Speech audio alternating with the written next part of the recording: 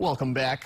A sad day for people who have a craving for pastries at a popular local bakery. Watanabe Bakery on Beretania served its last sweets today. The store opened in the 1980s as Fujipan. Watanabe's is known for shokupan bread, cakes, and an array of other baked goods, including whimsical animal-shaped pastries. The bakery is closing for rebranding and new ownership called Watanabe Bakery & Son. Thank you very much for your continued support over the years. I hope everybody loved the bread throughout the years, and hopefully it comes back really soon. I'm not too sure if everything's going to continue.